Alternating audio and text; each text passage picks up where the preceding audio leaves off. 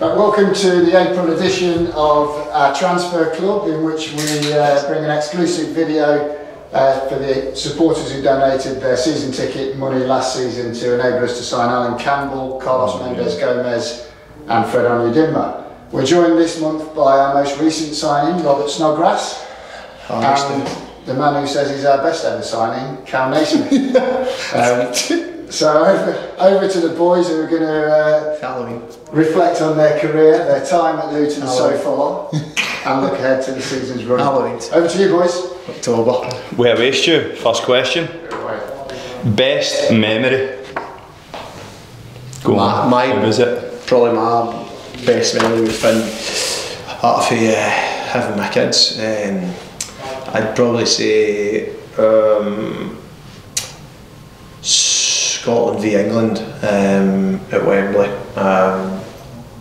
Playing there, that was the pinnacle for an international point of view, for try and get to such a big stage, have all my family not there as well. So I'd probably say, for the size of the game, the magnitude of everything, I'd have to say Scotland v England. That's mental, isn't it? You've done a lot as well. Yeah. I would say promotion with Portsmouth. It was a difficult season. I probably never got in the team till the January, and then basically single-handedly got them up. Scored 15 goals. No, it was a difficult season. Got in the team at the end, played the last 15, got promoted, just riding the crest of a wave for about 2-3 weeks. I remember that just being a real positive time in my life. Did you run the show, Kal, did you? Honestly, if you know watch the YouTube, the Higgies, Snods, I'm talking, we were about, like, I'm going to talk on through summit, we were about 8th in the league, and the manager's no interested in picking me, and I said, listen, if you're what I got, you know what the script is. In the team, bang, never lost a game, 15 goals, 9 assists, I think it was. Anyway, that was good, but I would honestly say that the Bournemouth goal's up there. I think scoring that goal, and then just after it, the celebration with the team, seeing how happy everyone was, and then doing the interview with Sky after it, I think that was the first ever time the fans started singing my name. Don't know what took them so long, to be fair, because I was unbelievable for most games, and then they've started singing my name and that, and it honestly just goosebumps. I was looking up at the fans, and it was actually started to get a bit emotional during the Sky interview. That was a real high moment, but I'd say between the two of them. Go on. I feel like Rod Stewart here down to Scotland though. Who was it that done that? Rod Stewart. 2 seconds in it. In Glasgow. If we tell a memory about Glasgow, do you want to just talk about Glasgow? Glasgow. On you go. So when I see that, the first thing I think is just good people, Mad people. But yeah, mad, but good. Obviously, I've lived that way since I was 20. But when you go back, just good people asking you how you are. Even just daft things like when you go into shops, just the wee lady behind the counter. She's nice. She speaks away. Just know that people aren't nice down south, because you do get a lot of nice people. But Glasgow's just friendly, and everyone's just getting by, happy with what they've got, and just nice people's kind of first memory I get. Kevin Bridges says, isn't it? The batty, then gave directions to the hospital. Boom. Fair play, you can't get any better than that, can you? I'm as same as Kal, just brilliant people, but just family, just miss my family basically. I'm the same as Kal, I've been in here sort of 15 years, so miss all my family, my pals, my sort of pals for school, so born and raised in East End of Glasgow. I even saying Glasgow right now makes me feel Glasgow. It's Glasgow, isn't it? Glasgow, it's a slang word for Glasgow. I try to teach you a couple of slang words, so just good people, the same as Kal. Bosh, on the next one. Oh, sorry. Favourite teammate? I'm going to I'd say I've somebody that's probably on the same level.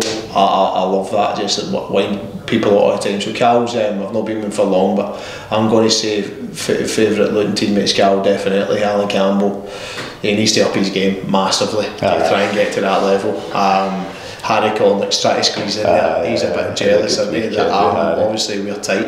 And then, like, as I said to you, I've had many good teammates early years, but I think one thing, I've got ADHD, so I don't know if that's a good thing for you, Kal. I don't know if that's a good thing. So it's a lot.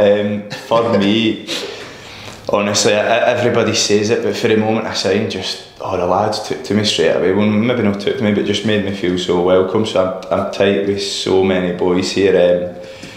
Obviously, Snods, just Jesus Christ, cracks me up every day.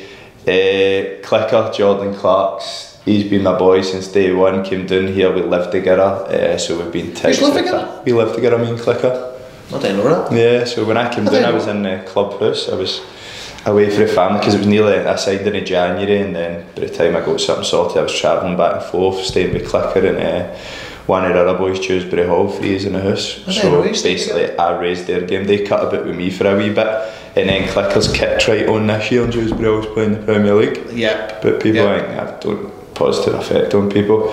And then, so I'd say Clicker, Snods. Honestly, there is so many, but Clicker, Snods, and I love Wee Al. Aye, Wee Al's mental. Put Wee Al in there. Aye. What you doing? Eating your tangerine, innit? 2 seconds in there. That was a wee draw there, 2 seconds in it.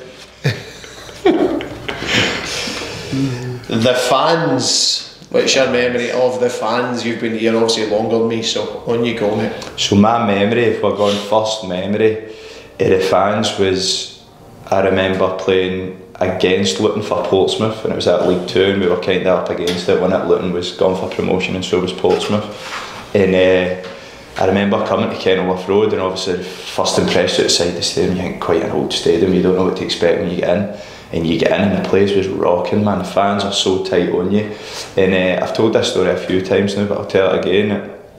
When I was doing the programme at Wigan, when I had went to Wigan and I hadn't played any championship games yet, I was asked a question, best away ground you've played at. And I actually put Kenilworth Road, and it's crazy now. I must have spoke it in existence just to end up coming playing here. But yeah, I actually put that in for the fans, the old stadium, the feel that the crowd's on top of you. And I've enjoyed every single game I've played at Kenilworth Road. The fans are brilliant. Do you think that's? Do you think the away team always coming here sort of they don't like that atmosphere? Do you know what I mean? Possibly, or they come expecting like it to be no as good, and then they get out into it and they think, Jesus Christ, quite loud, intimidating fans. It's a tight ground, isn't it? And the way it is. The thing is, since I've been here, even I watched for a good. Probably about 6 weeks before I kind of got involved, and then you go in the park and you realise that just the way we play, the tempo and all that stuff in it is, it's quite unique. That tight ground actually is, let's say like Tynecastle Road, when you're playing, and it just shows the fans are right there. So I've not been here sort of long enough for connections with the fans, because it's probably only been like 6 or 8 weeks, you know, but hopefully create sort of special memories leading up to the back end of the season. We've got a great opportunity, so in the next few weeks hopefully I can create some good memories for them. You will. Let's go. Pre-match rituals. Who chose these questions? These are crap. Stu, these are crap. I had so much knowledge for you, and you want to know what I had for my pre-match. Tell them our pre-match. Tell them what we do. Our pre-match. Oh, aye. Boom. Our pre-match, we've been meeting at the little cafe, and don't tell them, because everyone will be there and know you're there. No telling you where it is. But we've been meeting at a wee cafe, me, Snods and Mick, coffee, bit of porridge, toast and beans, heading to the game. We've done it the last twice. Me, him and Big Mick Harford. Big Mick, aye. Like, we just arm wrestle for the bill, didn't we? We had an arm wrestle competition at the end.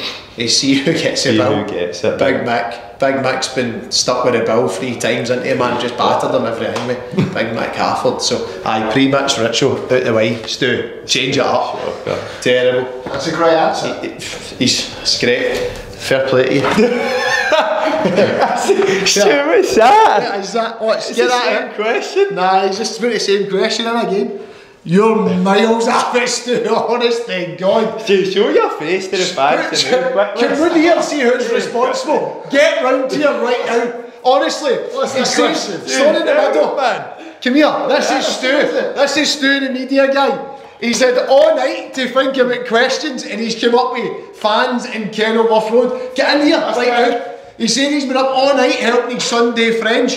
You've been up all night on the Swally. Get out, move. Unbelievable. National team, moving on. Cal, we'll just make our own questions.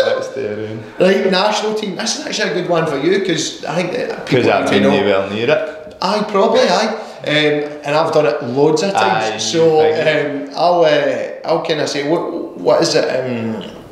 What is it about the next step for you to say how much would that mean to you? It feels like as if I'm interviewing right now and you're interviewing me, but no, what does that mean to you? Obviously, people on the outside, even the Scottish fans, want to know how much that means to you, basically. So on you go.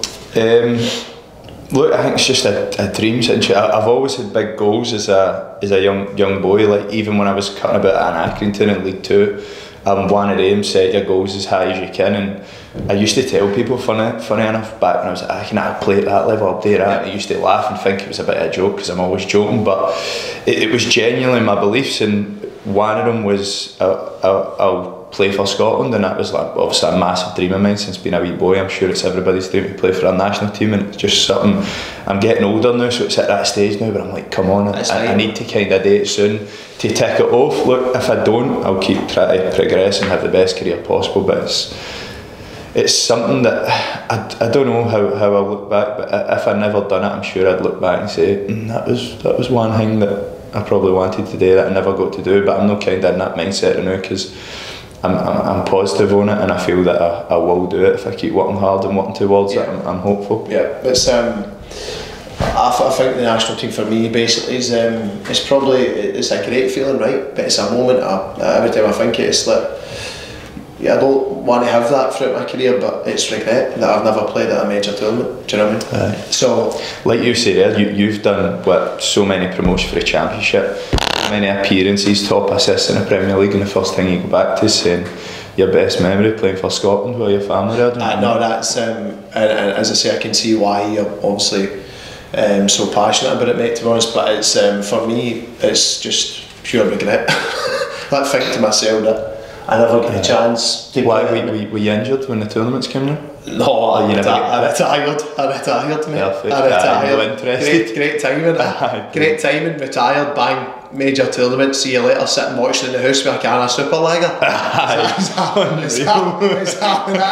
Pure regret sitting in the pub saying you could have been there. I could have done that. I used to play with him, but I not regret for me. But I loved every second while I was there. But I'm just hosting the questions now. Ready? Favourite promotion? There's so many, man.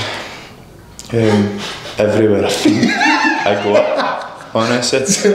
I'll talk you through them actually. So, have you ever had 2 promotions in a 1 year? No. No many people have. I went to Cowden Beef for 6 months, and they won Scottish League 2. So like the Scottish version of League 2. Went there when I was 18 on loan for 6 months. For the first 6 months of the season, they went up at the end of the season, but obviously I got the medal. For the second 6 months, went to Partick Thistle, who went up in League 1, the league above. So that was 2 in the 1 year. The one with Rangers was good, just because it was Rangers and I supported them as a kid, but that was the lowest division in Scotland. Never really played much. So the best one would have been Portsmouth. That was the one when I was most involved.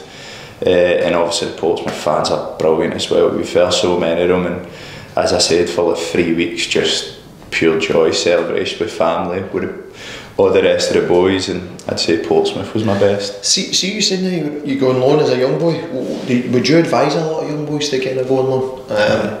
And how good did you feel as if you'd learnt from that, basically? Because I talk about that quite a lot. I think as early as possible, if the lads are getting in the first team, like, get yourself out on loan. I felt as if I had done it when I was sort of 17. It was weird because I got in the team at 16 and then obviously went on loan at 17. So would you advise the lads to do that basically. Get out straight away. See what happens. You get a confidence. You get a confidence that you've played the game. If you're coming through it, like say a Rangers or a big academy or even any academy, you become a bit attached to that, and they become attached. They think you're kind of part of the furniture there, and if you end up staying there to 22, 23 and it doesn't work out, and then you need to leave and move on, you've not got the confidence because you've not really done nothing. Other managers haven't got the confidence in you because if you can get out and at 17, 18, 19 play 30, 40, 50, 60 league games, you get a confidence. You've been in a short window, people know you can do it. Your name starts to get out there, your name starts to get out, and then the club are then in a position where, wait a minute, he's been going out and doing well, he can move on, he can go and move on and get another team, so they start treating you a bit differently than just the young boy that came through. I believe it's so important to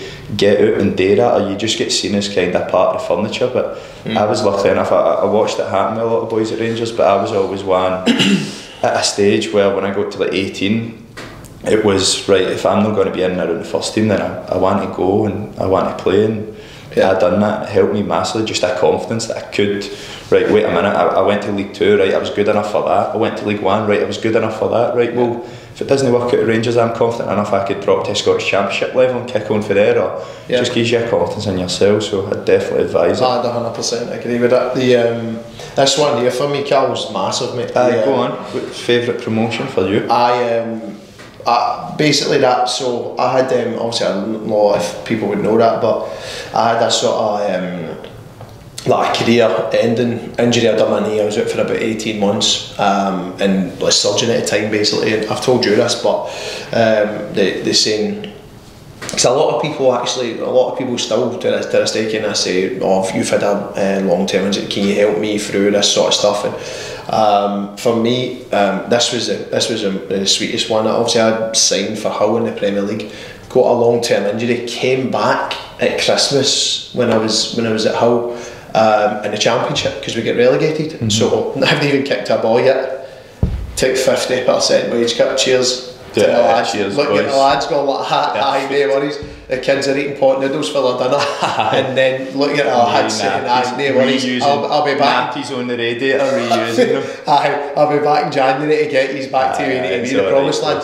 So I went there, never kicked a ball. First game of the season, 20 minutes in, done my knee, out for 18 months, came back in January, and then got promoted. But that feeling, sitting there, 90,000 or something like that. At Wembley, was it? Wembley. My and Dan have probably been to about 3 or 4 games. You're not interested? Never been interested in coming down to watch this. So all my family was there, mate, and I remember just looking up and thinking to myself, this is like, if you could capture that moment and put it in a bottle and say to yourself, this is it, that's the memory. Do you know what I mean? I know you maybe think best memory should have been that, but there's been that many. You've done that much in the game. But that, in terms of if you go on the words saying if you play any sort of level again, mate, hearing the words, man, I don't know if he done it to try and motivate me or to try and push us, but to come back and get that promotion at Wembley was unbelievable, mate. Frightening. Goosebumps, man.